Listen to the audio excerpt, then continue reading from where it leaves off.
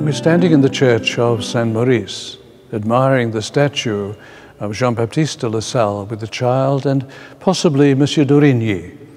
who was the curé of this parish and with whom de La Salle made an agreement for Adrien and his boy helper to come and open the first school. It's significant in the memoir on the beginnings how de La Salle talks about 3 or 4 people who might be interested in opening such a school,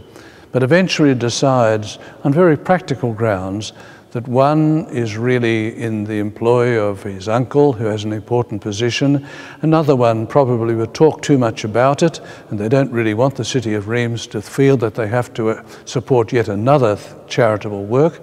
And so eventually it's Monsieur d'Origny who accepts to provide lodging for Niel and the boy, who would have been actually lodged with him in the presbytery just over the road from this church. The old church goes right back to the 13th century, but has been done a number of times, and most recently following the bombardment of the 1914-18 war.